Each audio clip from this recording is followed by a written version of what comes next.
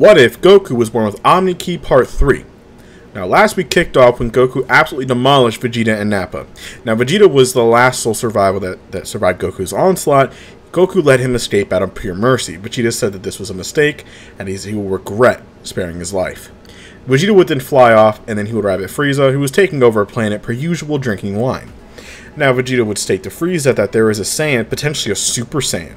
His power level made no sense. He was easily defeated. He killed Nappa, and he easily defeated me. Even in like an Uzaru state, we had no chance even with that, potentially. This actually kind of piqued Frieza's interest a little bit. There's a Saiyan that's kind of, well, he does admit that Vegeta's pretty weak compared to the subordinates, but that's pretty impressive that he was able to beat Vegeta that easily. And for Vegeta's pridefulness and how egotistic he is, for him to admit that he got beaten that badly and he was terrified of him, definitely kind of piqued his interest. Frieza will state, will this Saiyan become a problem? And Vegeta states, well, I think he might be heading right towards you. Because then, right behind Frieza's pod, is Goku. Goku followed Vegeta across space. Using the Kai, he can go wherever he wants. All he had to do was just find his energy. Now Frieza asked, how did you get in my ship without letting my subordinates know? Goku said it was pretty easy, I just kind of teleported in here. Now Frieza will state, so you're the Saiyan that defeated Vegeta. What brings you here? And Goku states, well, I'm actually going to kill you. You took in over thousands of planets. You were the reason why Planet Vegeta was destroyed. Planet Vegeta wasn't killed by no meteor. You were given an order by Lord Beerus to destroy Planet Vegeta. Now Frieza was shocked that Goku knows who Lord Beerus is, and not to mention, how does he know about that deal that they made? But it doesn't matter. Goku states that he's going to end him, and he also heard that Frieza is the strongest being in the universe, other than, of course, the God of Destruction himself. So if that's the case, he wants to see how powerful he is. Maybe he can give him a fight that he's been looking for. So Frieza would then laugh and state, that's not going to happen, you're not worth my time. So he would try to have Dodoria and Zarbon enter first, but then Goku would just fire 2 simple ki beams, and they would go right through Dodoria and Zarbon's head, killing them instantly. This would actually surprise Frieza at the level of power and how easily he did that. So Frieza would actually get out of his little space pod, he was still in his first form, and he would say, fine, it's been so long since I've had to exert myself, and then I would have to do this. But very well, Saiyan, I will do that, very much that. So Frieza would then begin his assault on Goku. First form Frieza has no chance against Goku. Not even a smudge chance at all. Goku was actually kind of bored. He states, so this is how powerful you are? Oh, man. No, he looked kind of let down. He's still the goofy Goku that we know, but he's a bit more thorough, a bit more serious. He says, oh, man, well, this kind of sucks.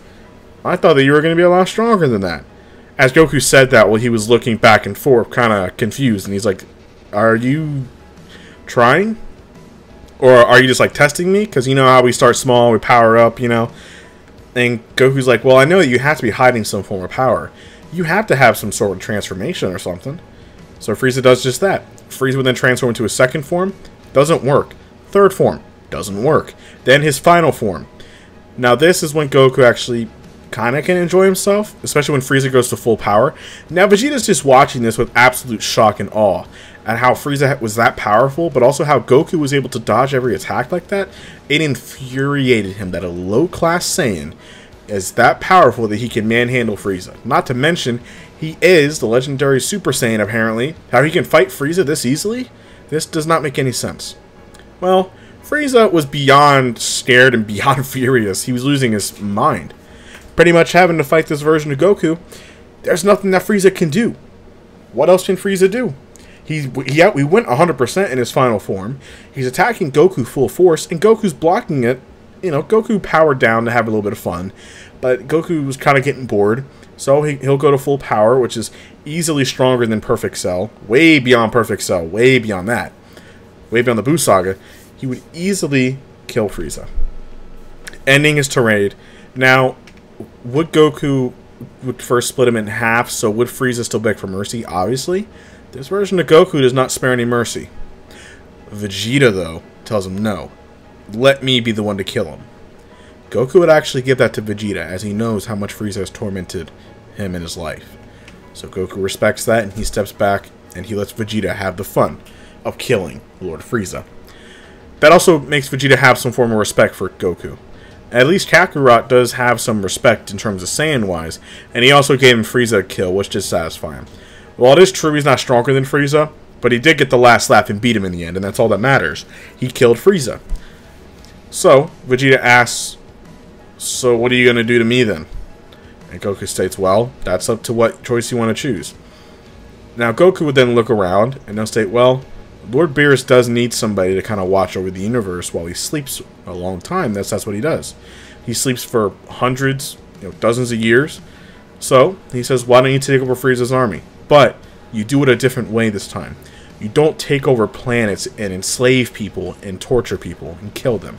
You don't sell planets for trade anymore. Why don't you do something different? Why don't you fight for good? Maybe you can kind of be the Vegeta Force. And maybe you can work with the Galactic Patrol, and maybe you can potentially work with them and be able to stop major crime around the entire universe. Maybe bounties, criminal activity, stuff like that. And if there are dying planets that don't have a cause in the universe, then why don't you just destroy those and clean up the universe? But then help the ones that do have something, that do have a nice planet, help that planet thrive. Vegeta thinks long and hard about this, and he's like, and what if I say no? And Goku states, then I'll kill you where you stand. Vegeta doesn't really have a choice, and Goku's like, or you can walk away from this. You're a free man. I'm not going to hold you against your will. You can go wherever you wish, as long as you don't cause any evil. So Vegeta states, I'll stay, and I'll try to do the best that I can. Goku says, that's all I asked for. Goku would then leave, as he was honestly bored. He was kind of hyped up about Frieza being the most powerful being in the universe, other than a god of destruction, and then turns out he was really, really weak. And Goku was really let down. But the Grand Priest actually has something for Goku. Something very special. The Grand Priest has a special device and a power that he can use to where he can actually spawn or create any being that he wishes. Now, of course, this being is just a fake avatar of Ki, but it'll mimic and look just like a person, so Goku might think he's actually fighting the real deal. The Grand Priest has actually set all of this up just for Goku. He wants to push Goku to his limit. So who does he spawn? Well, Lord Beerus is currently asleep. So why not maybe spawn somebody pretty powerful? He would pretty much spawn an evil person. It can be any kind of person you want. I'm just going to say, for what it purposes, this being looks like Janemba. Let's just say that, just to have fun. He looks like Janemba. Now this being, the Grand Priest made the being way stronger than Goku currently. Way stronger, pretty much as strong as Beerus. Now, this being, of course, the Grand Priest was faking how he was attacking the universe. He tells Goku to attack it. Now, Goku would fly off and begin fighting, basically, Janemba. And this creature was far superior to Goku. Remember, Goku's in his base form. Now, Goku was getting easily overpowered by this creature. Goku tries to think of ideas that he can maybe try to take this thing down. It was way too powerful. So Goku was losing options here. But now Goku thinks within himself, to being able to beat this being, I need to be able to use the omnipotent energy within me.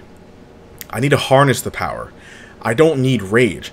Goku was tapping into his Saiyan instincts. All that was doing was actually clouding his mind and making him not being able to control this infinite energy. He needs to be calm and tranquil. He needs to control it. And that's what Goku does. He takes a deep breath, he relaxes, and he controls all of the ki harnessing within his body. As then his hair begins to rise. His hair changes color to a bluish color as his eyebrows and his pupils change. His hair, the insides of his hair, was almost like an infinite void of universes. A blue universe. As an Ultra Instinct-like aura would surround him, Goku has now ascended to the next level of his Omni form. This is the next level. Post in your comments down below if you made it this far, what would you guys call this form? Now this creature that the Grand Priest has spawned, Goku would actually easily be able to kill it. Now the Grand Priest would be clapping, as Goku would then look at his hands. The Grand Priest was so proud of him, saying that yes, you have now finally reached the next step in your transformation and evolution. This form allows you to access more of the omnipotent energy within you and being able to harness the power of Omni Ki. This form is very special, but you still have much to learn to be able to control the new abilities and powers that you have. So, as for now, I actually have somebody that can actually give you a very good challenge. It's actually one of my children, Whis. He wants to battle you, and I will allow angels to fight, especially if it's to test you for Zeno's sake. So, that is it for this one, you guys. Thank y'all for watching. Hope y'all enjoyed the video, and let's get this video to at least 100 likes. And that's it. So thank you all for watching. Let's do to 10,000 subscribers, and I'll talk to you all later.